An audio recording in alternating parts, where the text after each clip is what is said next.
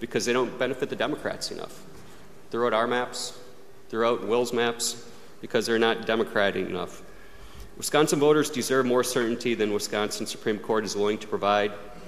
The legislature, we're going to step up, we're going to end this sham litigation and pass the governor's map. Nomination papers will be circulated in 62 days from today.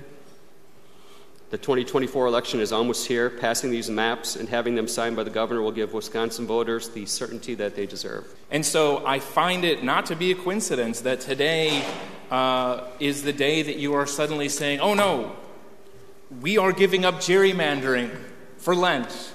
Today is the day. We were visited by 3 ghosts yesterday, and somehow we found in our souls that we are going to do the right thing now.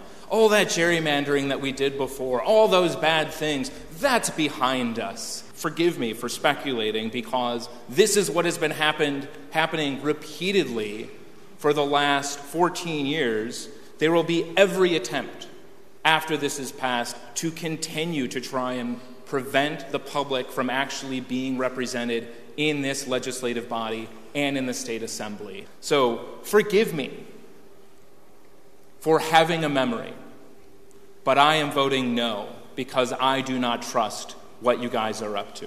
Thank you.